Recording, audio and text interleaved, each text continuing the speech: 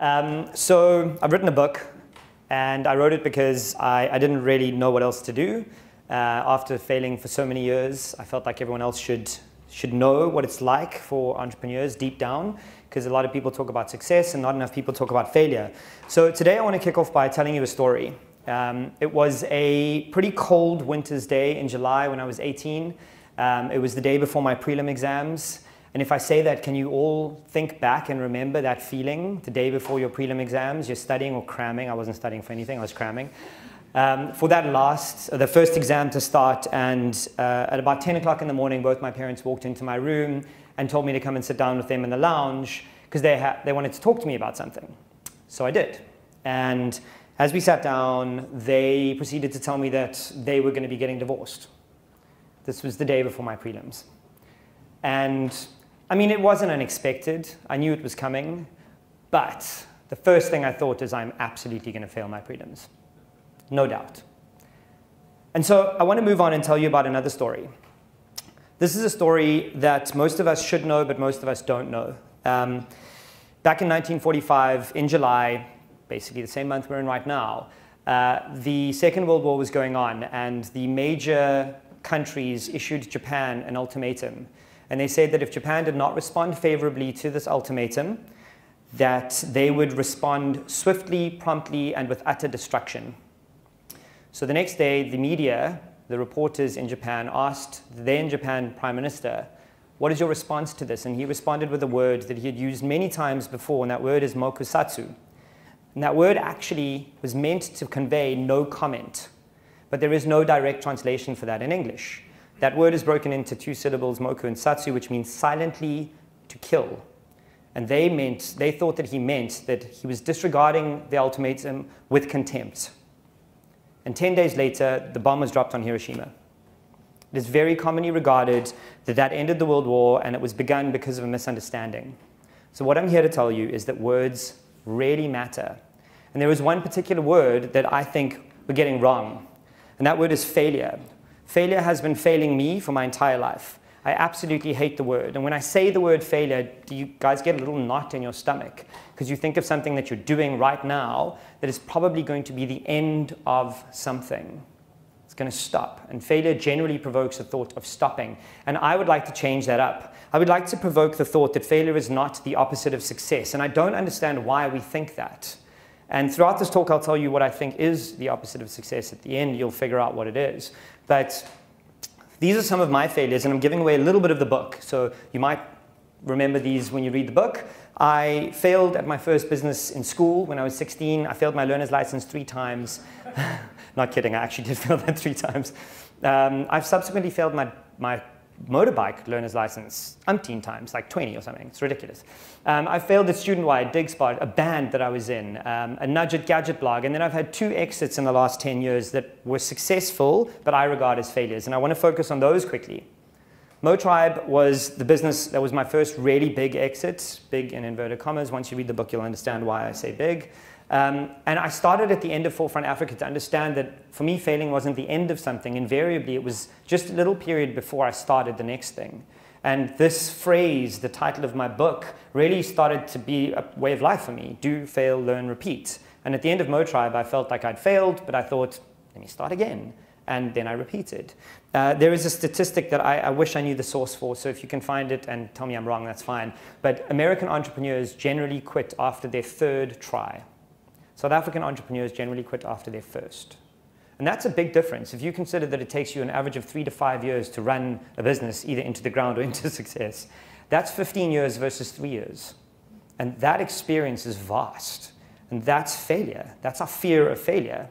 So I want to, in line with the theme of words mattering, I want to introduce a new word to our lexicon. I want us to stop thinking of failure as an endpoint, but as an active, as an adverb, something that you do. I want you to start thinking about failability, your ability to fail, not your ability to avoid failure, because this is the thing we all try and do. We all try to avoid failure. I want us to start thinking about our ability to fail, because I believe that the higher your failability, the more significant your success could be. The more you are able to embrace failure, learn from it and overcome it, and then do it again, your failability index, the more likely you are to succeed in the next one. And this is how we mostly operate. We have our fear massively outweighing our ambition, and that prevents us from starting. We're at a no start point when your fear outweighs your ambition. And you think of all the things you can lose, and that at the end of the failure, it's over. And like most South Africans do, once you've finished your first failure, you go back to the cushy corporate job, or you go back to whatever you knew before that. I think we need to get to a point where we flip that around. We need to get to a point where your fear is significantly lower than your ambition, and then you get to what I'm going to start calling the failure index, the failability index. So from left to right, you've got your fear being your ambition, and the top and bottom, you have your ability to achieve versus your uncertainty in the face of that achievement. And you don't have to start at the top, right, where your ambition is massive and your fear is huge and your uncertainty is never ending. You can start all the way at the left, where you have a little bit of fear and a little bit of uncertainty, and you achieve a little bit of success. And you can slowly get used to failing. And for the last 15 years, that's what I've done. I've gotten used to the idea of failure not being an endpoint. And every time I start something new, that failability index grows a little. And don't get me wrong, I'm not at Elon Musk end, where if I lose $10 billion. And man, that guy's having a bad week. And I call people pedophiles and stuff. But if I do lose, I'm not losing as much as he could lose. He could win billions and I could lose not so many. And I think it's important that we figure out where on this index we sit, because you don't have to sit at win everything or lose everything. And that takes me to the quadrants that I think we need to start considering when we're looking at what we should be doing next. Here you've got a big loss at the bottom, or a big win, a small cost, or a big cost. And I think it's important that we don't think of cost in terms of money. Yes, there is a monetary cost, but there's also an hour a week every night. There's also your mornings. If you wake up at 5 a.m., and that's how I wrote this book, was waking up at 5:30 every morning for 4 months and writing for 2 hours, writing on my weekends. That was a cost to me. Now, there was a small cost because I wasn't really going to lose too much if it didn't work out. I just didn't publish a book. But now I've spent a little bit of time and I've got a little win. And I've spent my career jumping around these quadrants. I go from big losses and big wins to small losses and small wins. I've lost millions of rands and I've made millions of rands and lost them again. And that's just the nature of failing, is that you get up and you do it again. So you have to figure out where you sit on this index. And unfortunately, most of us think that we're in the danger zone, in that bottom quadrant where we can only suffer big losses and only have big cost. And it's just not true. You can have little wins every day. You can be the person who starts a home business and build it over 5 years so that the loss is mitigated or the uncertainty is mitigated. This is what I'm calling my failability index, your propensity to fail. So for the framework of failability, you need to ask yourself some really simple questions. They don't need to be overwhelming. A career move that you're going to make, a promotion you want to get to, a business you want to start. Ask yourself these questions. Can I start right now? Most people, their fear outweighs your ambition, so you never start. Ask yourself if you can start right now in the most simple way, your MVP, minimum viable product. Then ask yourself, what is the actual cost? Is it time? Is it money? Is it time away from my family? What is the actual cost? Because often we explode that cost in our brains and we think, oh, to do this, it's going to cost me millions of rands. But actually, my sock company, I started with 5,000 rand, and we just spent a little bit of time building it. So what is the actual cost? What will I lose? What are you actually going to lose? If you invest your time over 6 months, 1 hour a week, what do you actually lose if this doesn't work out? The problem for most of us is we lose face.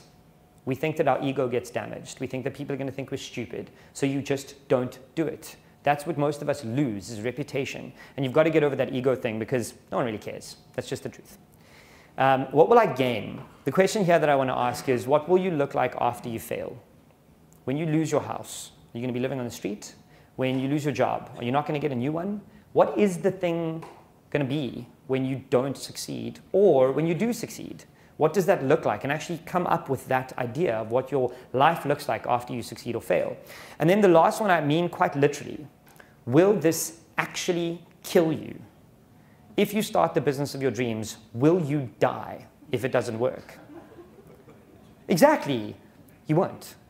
There are very few businesses that you can start that will end up killing you. So then why not start? If it's not going to kill you, you're not going to fail. That's the truth. I have failed a shitload, and I have not died. So the killing thing, it seems extreme, but there is a really important lead in here. I've recently discovered something called post-traumatic growth, and it's a scientific study being done about what people go through once they've experienced the trauma. And let's not kid, failure is a trauma. You are losing something. When I've had a business sold for me behind my back, you'll read about it in the book, it felt like a loss. I experienced a trauma. It wasn't fun. I made money, but it was a loss. However, I learned something from it. And I think it was Nietzsche who said, what doesn't kill me makes me stronger. That could not be more appropriate when it comes to failure. We all think of it like a cliche, but it's the truth. You're not dead, therefore you have to learn something, get back up and do it again. If you are dead, you're dead, you don't care. So like, it doesn't matter. So for me, post-traumatic growth is, I didn't die, great. I am stronger, and even if you feel weaker for a while, you still get stronger. I learned something, and then I got up and I did it again. And that's the key here, is repeating. If all you've done is stop, then all you've done is fail. If you've learned something, you can repeat it. It's really that simple for me. So for me, failure is not the opposite of success. Not trying is the opposite of success. If you don't even bother to give it a go, then you've already lost. If you have nothing to lose, then why bother? So for me, you've got to try, and then put yourself in the failability index. If I try this and I die, okay, maybe I shouldn't do that. But if I try this and I won't die, then maybe I should give it a go, and the losses won't be so big. So I want to go all the way back to that cold winter's morning when my parents told me about their divorce. I went to school the next day and failed every single exam that I wrote. Not kidding. I failed my prelims outright. For most of them, I walked into the hall, wrote down my name, and did not write a thing down. And I failed. But I did not die. And I managed to get through matric. And I managed to get to university in spite of not having enough points to qualify for whatever Rhodes was. And I managed to go on and build my life. I failed at one of the things that when you're 18 is the most dramatic thing in a South African's life, is your prelims, to get into university. And it really didn't matter. Everything feels so important at the time, but it really didn't matter. And my parents are both happier without one another. So they didn't really fail either. It felt like a failure at the time, but we're all basically better off than we were. So what that all leaves me with is a really simple 4-word way to live. Do, fail, learn, repeat. And I know it's a little bit creepy, but you can follow me at nicharry.com, buy my book there, and you can follow me on Twitter for anything else you'd like to hear from me. And Bruce and I will have a talk, and you can ask me questions afterwards. Thank you so much for listening.